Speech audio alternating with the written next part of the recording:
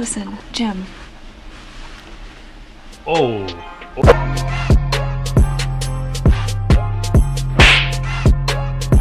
Yo, yo, yo, yo, we back with the season 2 finale of The Office. Now, I'm hoping this is an actual finale, or at the very least feels like a finale, because the last episode of season 1 didn't really feel like a finale. It felt more like a throwaway episode. So hopefully we get at least a cliffhanger in this episode, but I don't know. Last episode was conflict resolution. Towards the end of that episode, Jim went to see Jen about a transfer. So I don't know if he's gonna follow up with that. I'm not sure. Hopefully we get some answers on that situation. But yeah, I don't really have a lot to cover. I'm just ready to finish this season. If you guys enjoyed the video, don't forget to like the video. And let's just jump straight to it. Let's go. Tonight, the Scranton Business Park is having casino night. Look at Dwight, man. Okay, look at my boy. Excuse me, how long is the wait for a table for two? It's a nice tux. I know. That's what I'm saying. It's a nice tux. Jim always gotta roast him, man. It belonged to my grandfather. He was buried in it, so... What? Dwight is a weird guy, man. Definitely one of the weirdest characters in this show. The weirdest. Yeah, the weirdest. Creed is definitely the randomest, if that's even a word. Ever since I was a little kid, I could sort of control things with my mind. Jim is about to prove his telekinetic powers. Go ahead.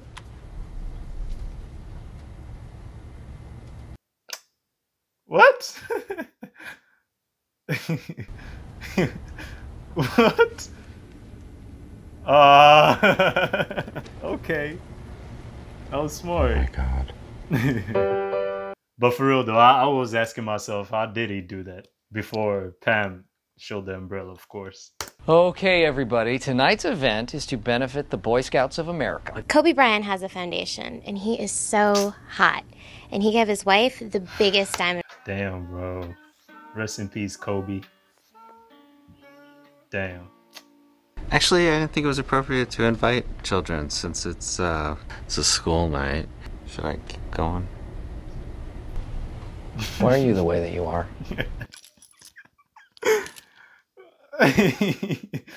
I hate so much about the things that you choose to be. I love this rivalry, man. I love everything about this rivalry. You know what? I'm gonna stop calling it a rivalry because I don't even feel like it's a rivalry. I just feel like it's Michael just hating on Toby for no reason, because Toby did bring up some good points. It is a school night. It is, like he said, there's gonna be alcohol. Hooters is catering, so he made some good points. It's just Michael. Michael is just being Michael, as usual. I have already put down the deposit. Do you understand how a deposit works? Mike, I am not having fire eaters. Hey, Daryl, good to see you, man. When Darryl was coming, you said you wanted me here for protection. Mm-hmm.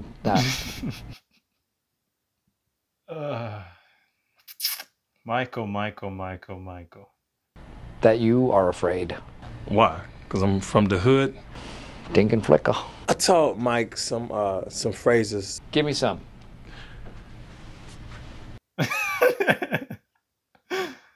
Oh yeah, I taught him a handshake too. Stop it, Dwight. He wasn't being for real. This band is called Scrantonicity. Okay. Let's take a look. Is that Kevin? That's Kevin. Hold up. On the drums. What? That is Kevin. What the hell? I'm gonna call the label. No, come back. Lose him to another way. No, you're gonna have to get Kevin. Carol, you're on with Michael. Hello, Michael. Hi, Carol. How you doing? What is... Oh, I'm sorry. Could you hold on? Jan Levinson, I presume. Okay. You know what? Let me just let this finish out before I say anything. Oh. I could use a little fun, so I am going to drive up. Hello, Carol? To answer your question, Yep. yes, I'd love to go. Two queens on casino night.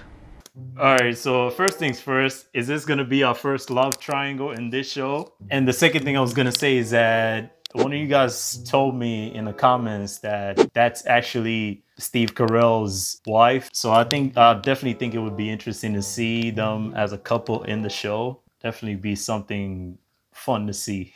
Here. Well, this. Right.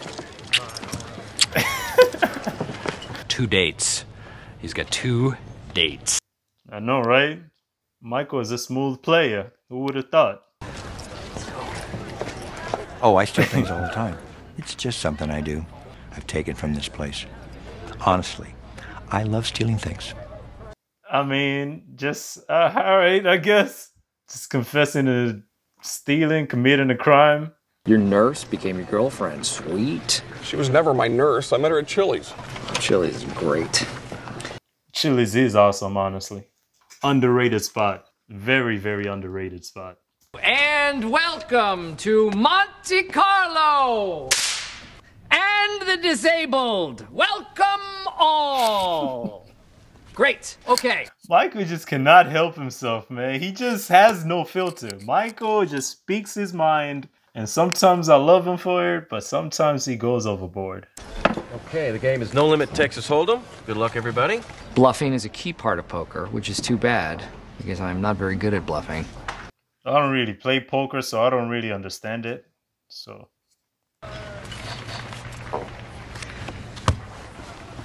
You really... I don't really play cards, but I'm not gonna lie to you. It felt really good to take money from Michael. Yeah, I'm sure it did, Toby. He always gives you a hard time. Wow, bad luck. Ah, yeah, whatever. Oh my god. Oh my shit! Michael?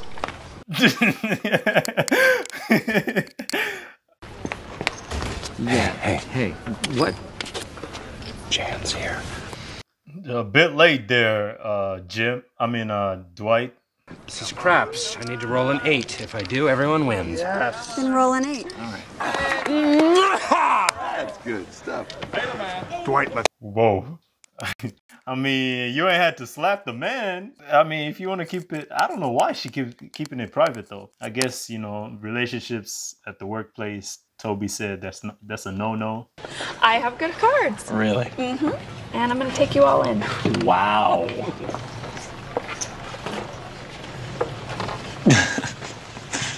I mean, it's undeniable that these two have great chemistry. It's kind of obvious. But at the same time, like I've said in the past, I mean, she's engaged to Roy for a reason.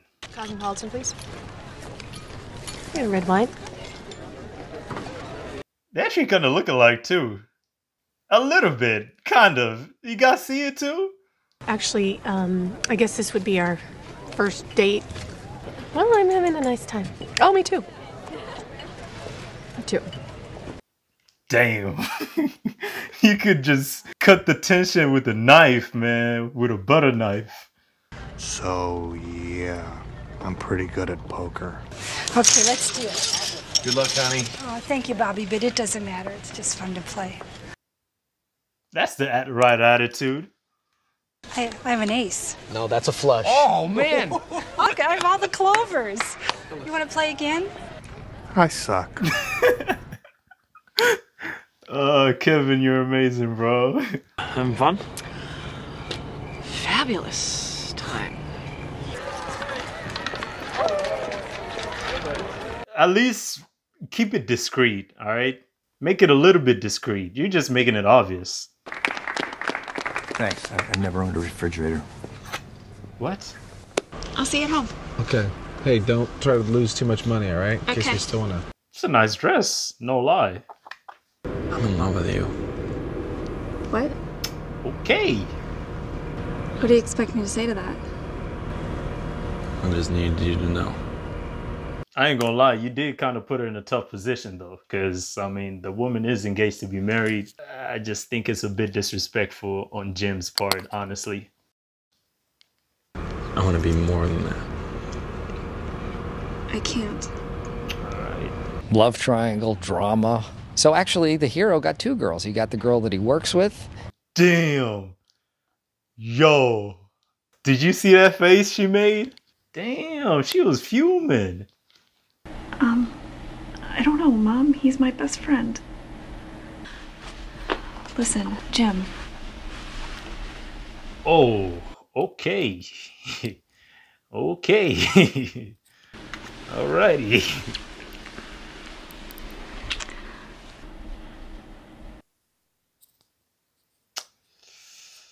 Like I said, I don't know. I think it's very disrespectful. That's just my opinion, though. Alrighty, that was episode 22 of season 2. Excuse my language, but that shit was fucking dope. Because to be honest with y'all, I didn't even think Jim was gonna go ahead and confess his feelings. I thought, so this is what I thought was gonna happen. I thought, you know, Jim was gonna go through with the transfer and he'd get written off of season 3 and he'd come back in the future seasons, and then, you know, they'd try to spark things up again with Jim and Pam. I thought that was gonna happen. So when he, you know, came out and told her that, hey, I'm in love with you, bold move. My guy was shooting from the half court, man. He was shooting his shot. Here we have our last one. What's your name? Most people call me Jim, but you can call me anytime. Oh, okay. Here we go.